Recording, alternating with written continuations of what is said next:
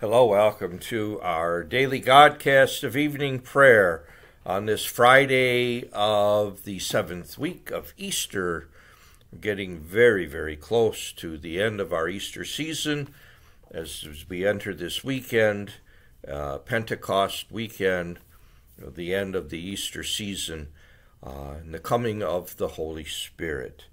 Our readings today, we heard, I believe yesterday, from Jesus when he appeared to Paul and told him that he would be not only testifying and evangelizing in Jerusalem, but in Rome as well.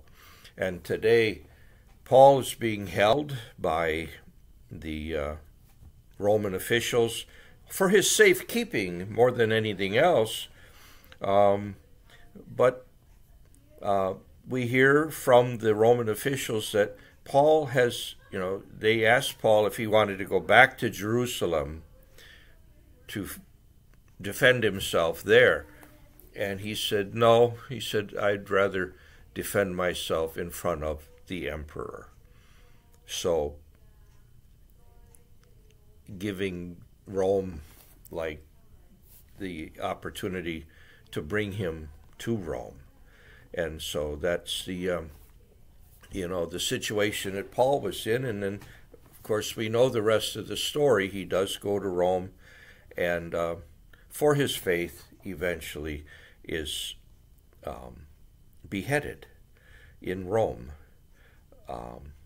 Even though in Rome he spent a good amount of time, he did a lot of letter writing and preaching and teaching and evangelizing in Rome. It wasn't a quick execution. They allowed Paul to live a good bit in Rome while he, while he awaited his inevitable end. Our gospel today, Jesus talking to Peter. This is a very familiar gospel, I would think, to most of you. This is right before Jesus ascends into heaven. And he takes Peter aside. And he says, Simon, son of Jonah, do you love me? Peter says, yes, Lord, you know I love you. And Jesus said, feed my lambs. Then a second time, Jesus said, Simon, son of John, do you love me? Peter says, yes, Lord, you know that I love you. Tend my sheep. Then a third time, Simon, son of John, do you love me? Peter says, Lord, you know everything. You know I love you. Feed my sheep. Two things. Love. Do you love me? What does that mean? Do you love me? We've heard over the last few days that Jesus says, you love me if you keep my commands.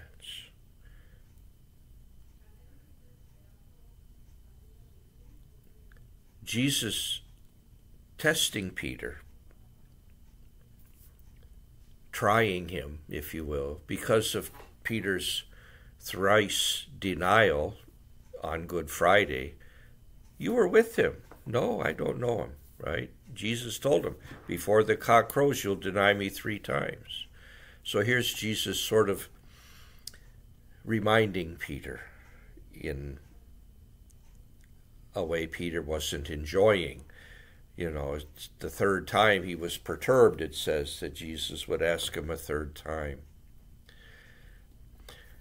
Love is vital, and sacrificial love is what Jesus is talking about. Will you die for me?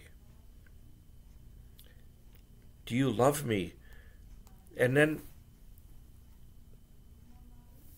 the command that Peter is given by Jesus. If you love me, you will love my flock. If you care for me, you will care for my flock. This is how I need you to love me. Remember, he gave Peter the keys to the kingdom, in charge of his flock.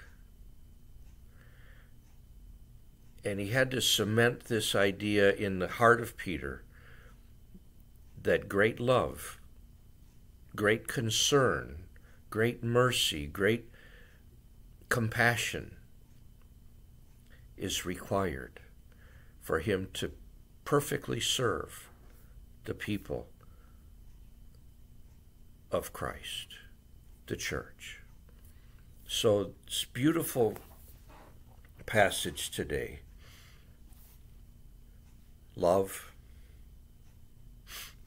obedience, and then giving that love to the people of the church, serving them. A servant giving themselves to the people that they serve, giving themselves totally like Jesus did, feeding us his own body and blood. The church continues today, 2,000 years later, because of the dedication and the love of all of the servants of the church that faithfully followed those commands of Jesus, to love and to serve. So my brothers and sisters, let us pray our evening prayer today in thanksgiving for all of our church fathers throughout history, everyone throughout the whole lineage of priests, bishops, popes, that continue to this day to love and to serve. In the name of the Father, and of the Son, and of the Holy Spirit, amen. God, come to my assistance. Lord, make haste to help me. Glory to the Father, and to the Son, and to the Holy Spirit, as it was in the beginning, is now, and will be forever. Amen. I, the Lord, am your Savior and Redeemer. Alleluia. Praise the name of the Lord. Praise him, servants of the Lord, who stand in the house of the Lord, in the courts of the house of our God. Praise the Lord, for the Lord is good. Sing a psalm to his name, for he is loving. For the Lord has chosen Jacob for himself, and Israel for his own possession. For I know the Lord is great, that our Lord is high above all gods. The Lord does whatever he wills, in heaven, on earth, in the seas. He summons clouds from the ends of the earth, makes lightning produce the rain. From his treasuries he sends forth the wind. The firstborn of the Egyptians he smote, of man and beast alike. Signs and wonders he worked in the midst of your land, O Egypt, against Pharaoh and all his servants. Nations in their greatness he struck, and kings in their splendor he slew. Sihon, king of the Amorites, Og, the king of Bashan, and all the kingdoms of Canaan. He let Israel inherit their land. On his people their land he bestowed.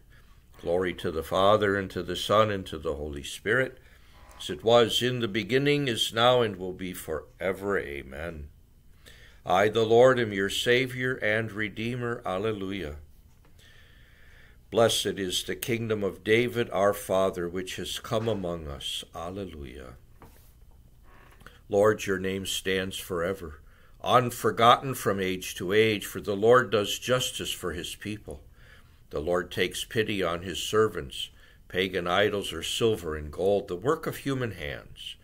They have mouths, but they cannot speak. They have eyes, but they cannot see. They have ears, but they cannot hear. There is never a breath on their lips. Their makers will come to be like them, and so will all who trust in them. Sons of Israel, bless the Lord. Sons of Aaron, bless the Lord. Sons of Levi, bless the Lord. You who fear him, bless the Lord. From Zion may the Lord be blessed, he who dwells in Jerusalem. Glory to the Father, and to the Son, and to the Holy Spirit, as it was in the beginning, is now, and will be forever. Amen. Father, your name and your memory last forever. We stand to pray in your house and praise you with psalms of joy. We ask you in your kindness to have mercy on us in our lowliness. Blessed is the kingdom of David our Father, which has come among us. Alleluia. Let us sing to the Lord glorious in his triumph. Alleluia. Mighty and wonderful are your works, Lord God Almighty. Righteous and true are your ways, O King of the nations. Who would dare refuse you honor or the glory due your name, O Lord? Since you alone are holy, all nations shall come and worship in your presence. Your mighty deeds are clearly seen. Glory to the Father, and to the Son, and to the Holy Spirit, as it was in the beginning, is now, and will be forever. Amen. Let us sing to the Lord glorious in his triumph. Alleluia. A reading from St. Paul's letter to the Galatians. Live in accord with the Spirit, and you will not yield to the cravings of the flesh. The fruit of the Spirit is love, joy, peace, patience, endurance, kindness, generosity, faith, mildness, and chastity. Since we live by the Spirit, let us follow the Spirit's lead. The Holy Spirit is the Paraclete. Alleluia, alleluia. The Holy Spirit is the Paraclete. Alleluia, alleluia. He will teach you all things. Alleluia, alleluia. Glory to the Father, and to the Son, and to the Holy Spirit. The Holy Spirit is the Paraclete. Alleluia, alleluia. Together they persevered in prayer with Mary, the mother of Jesus. Alleluia. My soul proclaims the greatness of the Lord. My spirit rejoices in God my Savior, for he has looked with favor on his lowly servant. From this day all generations will call me blessed. The Almighty has done great things for me, and holy is his name. He has mercy on those who fear him in every generation. He has shown the strength of his arm. He has scattered the proud in their conceit. He has cast down the mighty from their thrones and has lifted up the lowly. He has filled the hungry with good things, and the rich he has sent away empty. He has come to the help of his servant Israel, for he has remembered his promise of mercy, the promise he made to our fathers, to Abraham and his children forever. Glory to the Father, and to the Son, and to the Holy Spirit, as it was in the beginning, is now, and will be forever. Amen. Together they persevered in prayer with Mary, the mother of Jesus. Alleluia. Let us praise and thank the Father who has poured out the grace of the Spirit on all peoples. Let us ask him for an ever greater share in his Spirit, saying, Lord, pour out the grace of the Holy Spirit throughout the world. Lord, you gave us your chosen one as the light of all peoples. Open the eyes of the blind and lead them from captivity, those who sit in darkness. Lord, pour out the grace of the Holy Spirit throughout the world. You anointed Christ by the power of the Holy Spirit for the ministry of salvation. May he once more go about the world doing good and healing all. Lord, pour out the grace of the Holy Spirit throughout the world. Send your Spirit, the light of all hearts, to strengthen the faith of those in doubt. Lord, pour out the grace of the Holy Spirit throughout the world. Send your Spirit, our rest in labor, to support the weary and the broken-hearted. Lord, pour out the grace of the Holy Spirit throughout the world. Fulfill the hope of those who have died, so that they may rise again at the coming of Christ. Lord, pour out the grace of the Holy Spirit throughout the world. Let us again offer our praise to God and pray in the words of Christ. Our Father, who art in heaven, hallowed be thy name. Thy kingdom come. Thy will be done on earth as it is in heaven. Give us this day our daily bread, and forgive us our trespasses, as we forgive those who trespass against us. Lead us not into temptation, but deliver us from evil. Amen. May the Lord bless us, protect us from all evil, and bring us to everlasting life. Amen. And may Almighty God bless you all, Father, Son, and Holy Spirit. Amen. Have a great night, have a great weekend, and a blessed Pentecost. May the Holy Spirit come down upon you and fill you with every good gift and blessing. See you tomorrow.